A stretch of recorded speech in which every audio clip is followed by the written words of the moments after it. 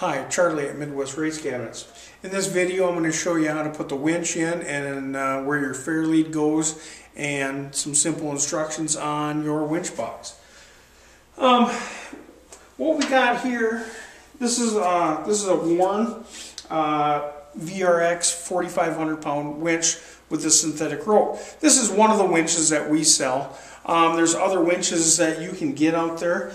What these are is they're actually an ATV style winch, and that's what our boxes are made to hold. This, like I said, this is a 4,500 pound winch. This will haul virtually any car in and out of an enclosed trailer or an open trailer that you'll need to do.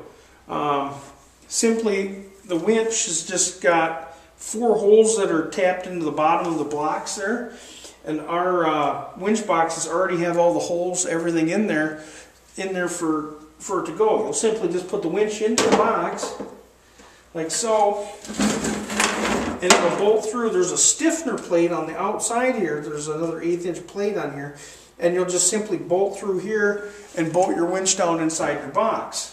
With that put in there, the next thing you'll do is you'll put your fair lead on. Now for the rope one, it uses a smooth fair lead like this. For the cables, it'll have the roller fair lead, which will bolt on there also. You can put the fair lead on the inside of the fair lead holder, or you can put it on the outside of the fair lead holder, and then your rope will run through here, and then your hook will be on there. So when this folds up like so, it'll be coming out flat, and you'll be able to hook onto your car. Like I said, it doesn't matter which way that they go on. You can put it on the inside or the outside. Now if you go to put another winch in, they will fit in ATV winches. Some of the smaller winches, they'll have a smaller drum on it up here. The fair lead will be a little bit narrower, so you probably would have to re-drill the holes right here, but it'll still fit in there because they're about 1 inch or so narrower. Some of them for like some of the 2,500 pound winches. But it'll still work. You'll just have to drill some holes in to put your fair lead in there. There's enough room in the box where you can put your solenoid in the box itself. You can put it in here, or you can put it on the side, or you can put it with the battery itself, and you can leave this all open and make it a nice clean look on the inside. Once you have your solenoid put in place, you'll run your wiring. Your wire will run from there to your solenoid, and then the power wires will go through. On each side of the winch box, there's 7/8 inch holes, and we have plugs to plug them up if you don't use the one side or the other.